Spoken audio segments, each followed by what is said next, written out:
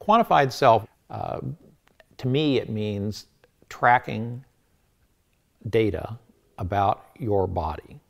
As simple as weighing yourself on a scale once a day, to as complicated as wearing a device at night to measure every 30 seconds your sleep state, to invasive measures that say, like your doctor will do a blood test and come back with 60 different things to look at.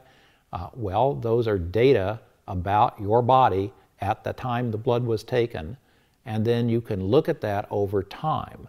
So the idea of having time series and being able to see how your, say, glucose changes over time, which diabetics have to monitor all the time, they're quantifying that aspect of their body. So then in that sense, they're becoming quantified self.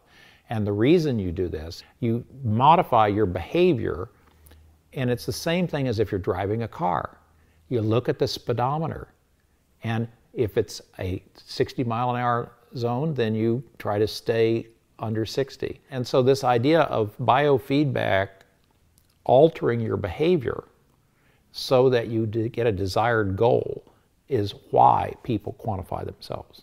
If all that comes out of the quantified self is to get people to be more aware that they need more exercise and they need to eat less and more nutritious food, and we begin to back off the percentage of our population that is overweight or obese and therefore likely to become diabetic, then that alone will have made a huge contribution to the future health of America, and it's the most important thing that can be done to reduce the deficit in the long term for this country, which is almost all going to be driven by healthcare costs.